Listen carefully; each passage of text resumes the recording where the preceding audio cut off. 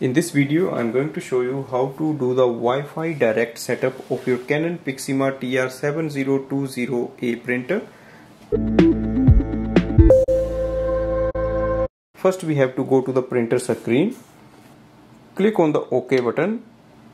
Scroll down and select LAN settings. Select wireless direct and press OK.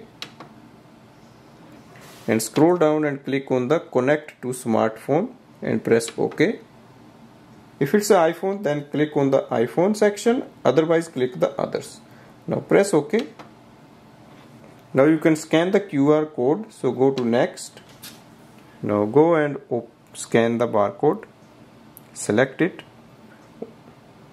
It will ask you to join the printer Wi-Fi, click join. Close it. Now go to the Canon Print app and open it.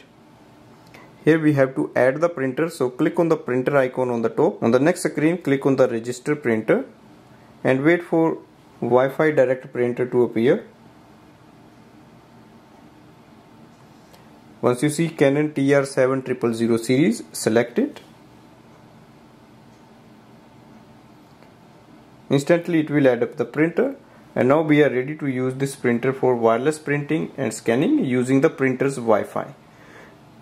Now you can scroll back and go to the main screen of the printer. In this setting, we are using the printer's inbuilt Wi-Fi.